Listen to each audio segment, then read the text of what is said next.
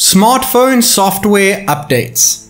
Apps such as AnTuTu Benchmark updates as well. This leads to fluctuating score results. I have 10 Snapdragon 865 powered smartphones here with me today to do an AnTuTu Benchmark run 3 times. Not 1, not 2, but 3 times. We have the most expensive all the way on the left to the cheapest all the way on the right. Bear in mind that the prices that I have placed here in US dollars are currently the exchange rates used from the Chinese price of these devices. We have updated the software here. We have the same LPDDR5 on all of them. They all have high refresh rate panels except for the 60 Hz on the Redmi K30 Pro Zoom Edition. The 3 on the left have 120 Hz AMOLED. We have 90 for the rest of them. 144 for the RedMagic 5G, 144 for the iQOO Neo 3, which is stuck to an IPS LCD display. All of them have the option of Full HD+.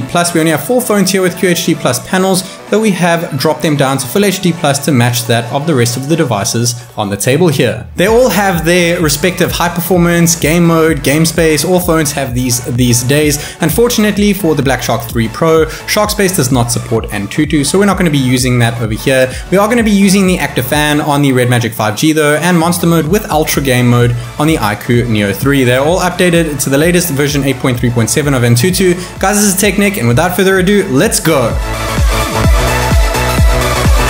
We're going to start here with a quick run of battery percentage and battery degrees Celsius check at the start of the test. Hottest so far being the Oppo and coolest being the iQOO. Hottest in the CPU being the Black Shark and coolest being the iQOO once more. We'll refer to that later on after we have finished all 3 tests to see which one has remained the coolest and which one has added the most in degrees Celsius in battery, CPU, and as well as battery drain at the end of all 3 tests. So I'm going to speed things up over here and I'm going to bring them back to real time, as you guys can see over here.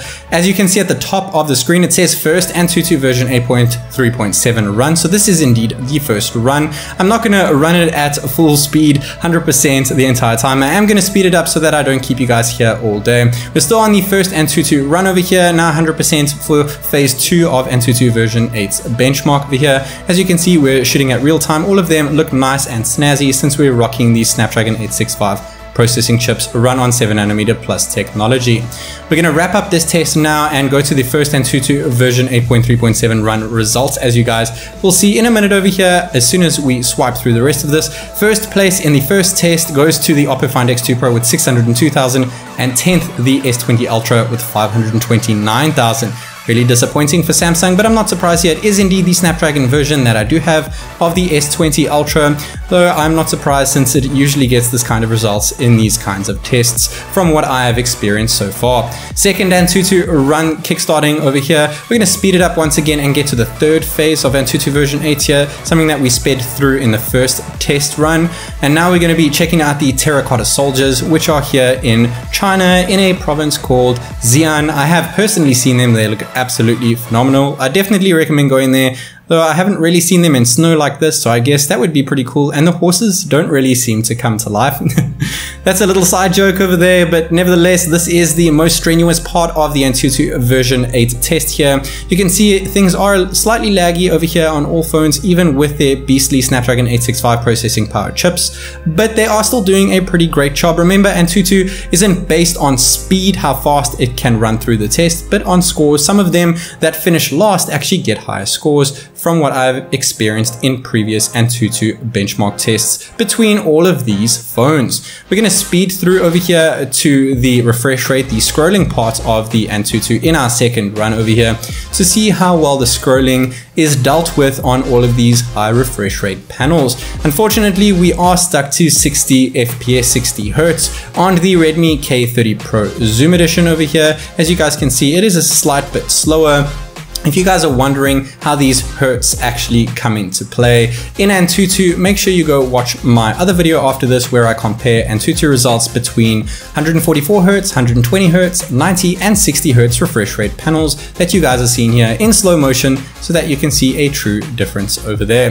Moving on to the third run right after this, but first we want to check out the second AnTuTu run scores, which we'll flash through any second over here, just waiting for that red magic to finish scrolling over there. Moving on up to the second AnTuTu run results over here. First place now moves to the RedMagic 5G. The Oppo Find X2 Pro went from 1st to 9th with 538,000. Guys, remember, feel free to hit pause here if you want to compare more, but I will be doing a thorough comparison at the end of this. 10th place, still the S20 Ultra, really taking a big knock there, dropping to the lowest score I've ever seen on an AnTuTu version 8 with a Snapdragon 865 powered smartphone. We're going to speed through this last third test over here, get to the results and then the comparison results. Third AnTuTu run results over here. First place now the iQOO Neo 3 with 590,000. 9th, still the Oppo with 499, and dead last the Samsung, once again 438. That is absolutely shocking, guys. We're going to be comparing them right after we check out the temperatures at the end here, battery percent and battery degrees Celsius check at the end of these three tests. We have the least battery drain on the S20 Ultra with -11%, and the most battery drain with the Realme X50 Pro, 19% there. We have the coolest phone being the Samsung with 39.9 degrees, but the hottest one being the Xiaomi Mi 10 Pro with 48.2 degrees. We added 12.5 degrees on the Xiaomi, adding the most in degrees Celsius, and we added the least in degrees Celsius with the Black Shark 3 Pro only adding 5.8 degrees Celsius over there. When it comes to CPU, degrees Celsius check at the end of these three tests. The coolest phone is indeed the Samsung once again with 39 degrees Celsius. The hottest phone is the Xiaomi with 51 degrees Celsius. And the phone that added the most in degrees Celsius in the CPU department is the Xiaomi with 11 degrees, Oppo Ace 2 with 11 degrees, and iQOO Neo 3 with 11 degrees, with only 6 degrees added on the Black Shark 3 Pro, making it the coolest over here. Total averages of all three tests here, guys. This took me a hell of a long time to do, so please hit that subscribe button if you haven't done so already. First place going to the iQOO Neo 3 here with 592,000. Second place, the Redmi K30 Pro, 589. Third, 589 for the RedMagic. Fourth place, 589 once again for the Xiaomi, just a couple digits in difference between those.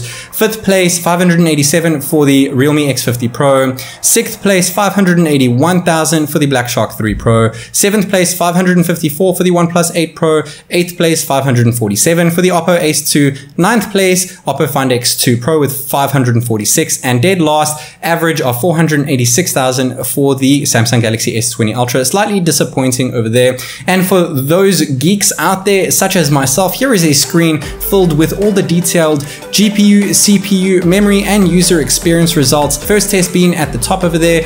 Middle one is the second run, and the last one is the third run. If you guys would like to see more details there, feel free to hit pause on this screen now. Guys, I hope that you enjoyed watching this video as much as I did making it. This is TechNick, and I'll see you in the next one.